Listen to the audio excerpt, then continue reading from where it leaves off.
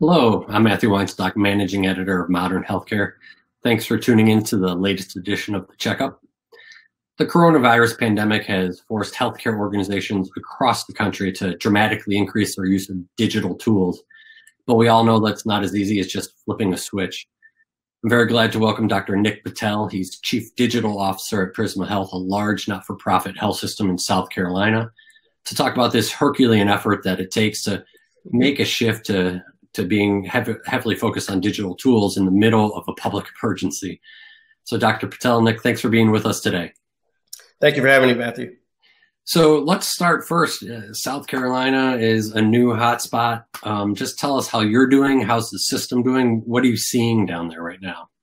Yeah, we were doing pretty good with our overall numbers, but recently we've seen a spike. I think a lot of it with people going back to work and businesses opening up again, but we have seen a larger spike.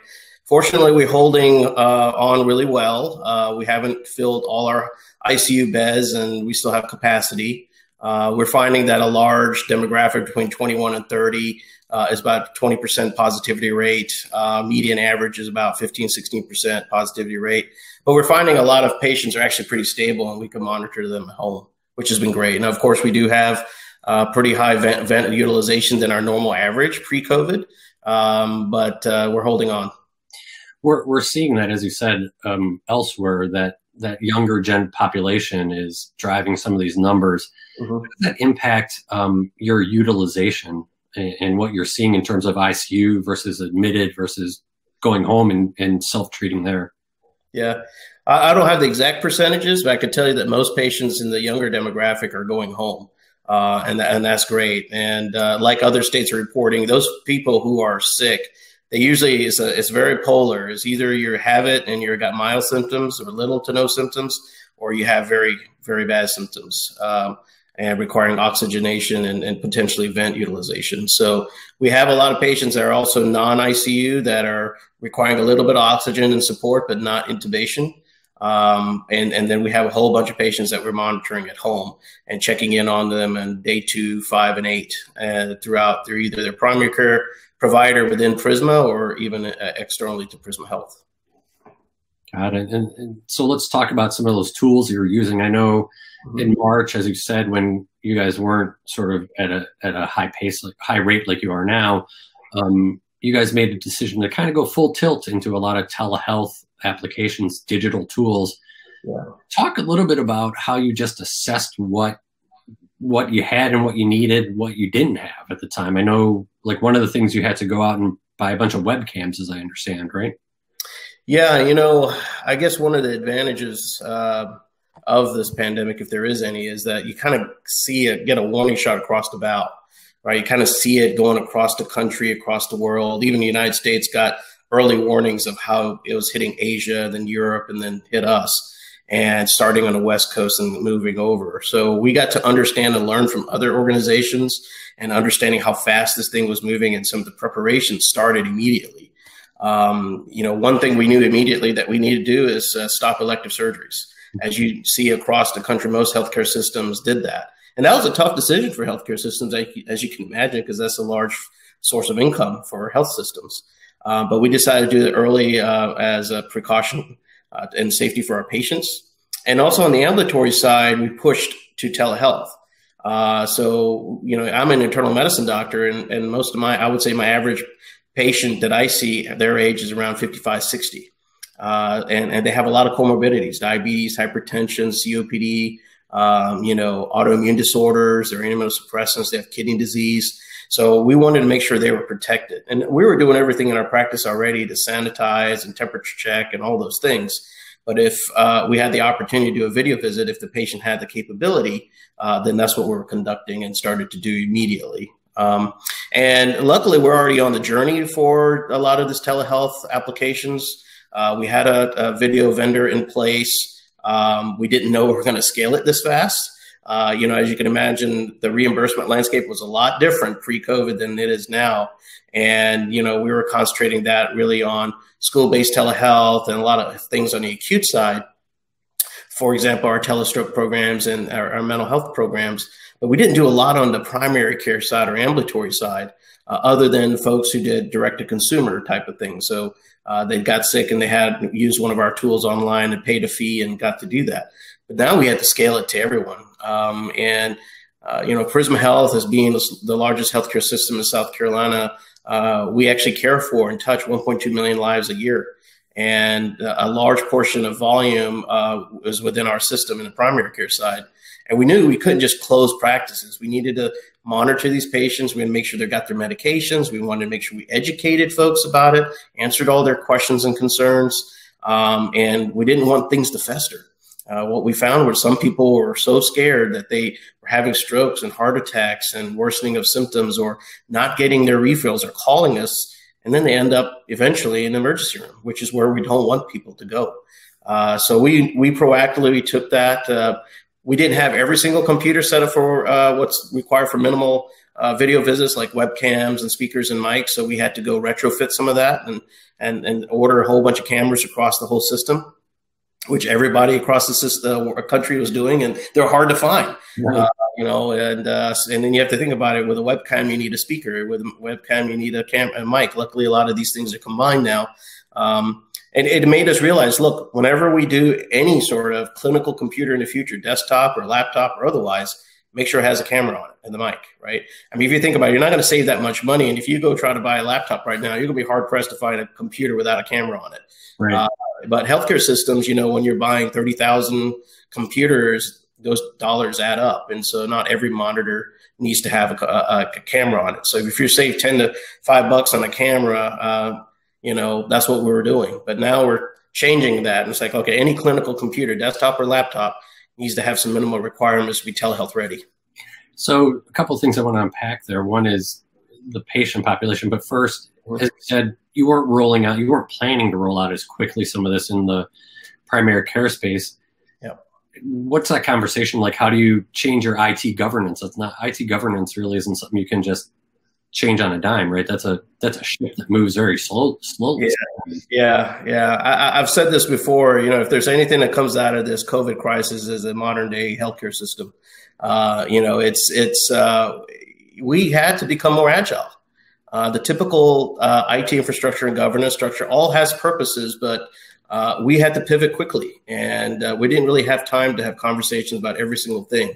But luckily, the organization and ITS and informatics and digital health stepped up to the plate and made it happen. Luckily for us, we already had a lot of things in place, like video. Most of our computers were telehealth ready. We already had a secure chat platform in place. We also were in contracting with automated chatbots and RPM, remote patient monitoring. So a lot of things were in flight. It had already gone through digital steering committee and governance and approval process and got into the contracting phase. All we did then is work with our legal team and accelerated a lot of these contracts to closure. So that was very helpful. So that's on the internal side. Talk a little bit about the patient side. You said you're dealing with patients. You see patients who are in that 50 to 60-year-old range, if I'm recalling it correct. I'm sure most of them are accustomed to it, but not everyone's accustomed to a telehealth visit. How did you communicate with patients to get them fully engaged in this? Yeah, great question, Matthew. South Carolina is a small state. It's got 5 million people in it, and you're 43rd in the nation when it comes to healthcare. We have a high number of diabetics, hypertensive, heart disease, and stroke. And, we're also a very spread out state. There's a lot of rural areas. And in that demographic, there's connectivity issues and broadband access, computer, access to even a smartphone, basic things that you and I probably take for granted. And being able to reach out to that very vulnerable population, it really makes you think a lot more about the things that we've been talking about for a while, such as social determinants of health, right? And it was a challenge. A lot of the calls had to be audio calls, just telephone calls, picking up a phone and just, making a call. Some of them were video. Some of them we had to spend like Geek Squad going through, hey, okay, click this. They'll have the camera on, but the camera's up to the ear. You're doing a good ear exam, but you're not able to see the face. But yeah, we had those challenges, but the nurses really stepped up. What you find, interestingly enough, is how efficient you can become seeing people virtually, because you don't have to worry about the front desk check-in process. You don't have to worry about the nursing intake process for vital signs and other things. You know, the nurses were able to call in advance, get some vital signs if they had it. So a lot of folks have a thermometer. A lot of the folks we found had a weight scale and a blood pressure cuff. So we're still able to get those values. Granted, those are not done by nurses; they're done by a patient themselves. So there's variability that you have to take into account. But overall, you're able to be extremely efficient. You also were getting very accurate med lists, because people go to their cupboard and get their meds and put them out and look at them.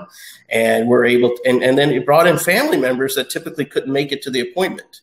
And so it made it, so there's some gives and takes when it comes to technology of making them understand it. But overall, it became a more really efficient visit. But patients, you know, they really liked it. The biggest thing I hear all the time from my patients is thank you. Thank you for being able to even offer this. Thank you for reaching out, having a phone call with us, and not just giving up on us during this practice is closed or whatever. A lot of folks love the video visit, and they ask, hey, can I continue this after this ends? And I hope we can. I mean, a lot of it was that we, at the same time, setting up technology, setting up this whole thing, we're working with our rev cycle folks and others to lobby and help to get CMS and other payers to pay for it, right? I mean, we didn't want the patient to have to pay out of pocket for this. We wanted to make sure they was covered and get rid of the royalty and all the restrictions of payers had previously in the price parity that they had. So they really stepped up. It took a while. I think by mid-April, I think CMS and others came up with a final rule, and they retroed it all the way back to March 1st. So we had a lot. I think we've done now up to this date about 260,000 telehealth visits. Wow. And by that time, we probably had 120,000, 140,000 visits that still had a backlog of billing. So, you know, our team stepped up. We also had to figure out what is the attestation statement, the correct attestation statement to put in, which included that you had to include in your note that the payers were requiring: start time, end time, who was on the call, et cetera, and the COVID, it was done during a COVID crisis, et cetera. Right. So we had to educate through informatics. We had to work with RevCycle. We had to work with IT. So everybody, it was all hands on deck. And then leadership from a CMO level, chief clinical officer, also helping push the information out.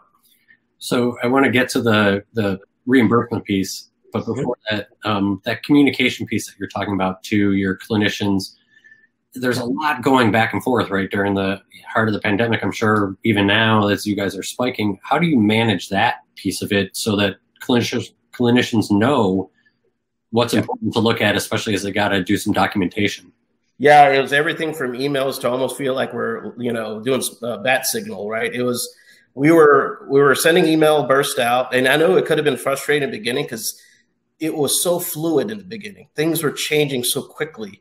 You know, regulations were changing to keep up with the pandemic. Payment reimbursement was changing. Documentation requirements were changing. So yes, there were a lot of emails. But what we decided, what Prisma did, like many other systems, we had what's called incident command. So any communication that needed to come out around COVID needed to come out from that command center. And it went through an approval process. You know, some of them I wrote, some of them my colleagues wrote. And it will go through an approval process, and then it would go through a certain person who would communicate it out. So you wouldn't be getting emails from just random people from informatics or IT or digital health or RevCycle. It would be one succinct email, because we know that, you know, people will get confused. On top of that, we made sure that our practice managers and our administrative directors also reinforce that communication. So just in case you missed it, you would get that. We also use texting. Secure texting to send some things out. When we had, obviously with COVID, you wouldn't, you know, people keep getting sick outside of COVID, but we wouldn't let visitors come in just like any other system. And we wanted to make sure the patient-family connection stayed there. So we set up really quickly tablets on a stick that allowed you to have a video face-to-face conversation with your loved ones. So we did that. We didn't want people to feel isolated, because you imagine being in the hospital, sick with stroke or something else, and not able to have a loved one at your bedside. It is is very depressing and isolating, and it really reduces your cover time, because we understand how much that connection means. And even though we couldn't bring the person in there, we did our best to make sure that they had some connection. So we set up a tablet to be able to do that. And through actually our Perfect Serve partner, we had secure texting, but they also had a video platform that we're able to utilize to do that. So it was very successful. But communication is extremely important at a time like this, because as you can imagine, we have 32,000 employees trying to send out bursts of information like this. You just can't send it and not expect people to take it and twist it and make it something else. So you have to constantly be on top of it so that people don't go down the wrong path and take what you wrote and change it. Everyone has great intentions and trying to help their department, trying to move forward, but communication is key through emails and any other means that you have. Right. And so, Nick, in the last couple of minutes we have here, I do want to circle back to that reimbursement part, because you're talking about some great things you've been doing at Prisma that obviously some other folks have been doing as well. But, you know, we may see once the national emergency declaration goes away, some of that CMS flexibility on telehealth may revert back to where we were. We're seeing some payers already start talking about not reimbursing at the same pace that they've been doing currently. So your worries and what do you need to see out of CMS and payers going forward to stop from reverting? Yeah, I tell you, I've been pleasantly surprised with SEMA Verma and CMS, and they really have kind of taken the torch and moved this forward. And I think, to quote SEMA Verma, it's like the genie's out of the bottle. It's hard to put it back. Not only are they seeing results and improved readings and outcomes, they're also seeing that they're getting a demand from all their clients and members. They're like, we've got to keep this around. I think you're going to find a balancing act, because you're not going to go 100% virtual at this time. But if I see a diabetic, let's say every 3 months, but I could start doing some virtual check-ins in between that, or using remote patient monitoring or the chatbot to continuously have a digital encounter with that person in between the office encounter. So I think there's ability to do both. I don't know if the reimbursement's going to stay one-to-one. I seriously doubt it. I hope it does, as many people do. But even if it's 80% or better, I think it helps the patient, and it helps the provider continue to support solutions like this and these type of tools. So hopefully more to come on that. I know, just like us, many systems are lobbying our state and federal agencies to keep this going.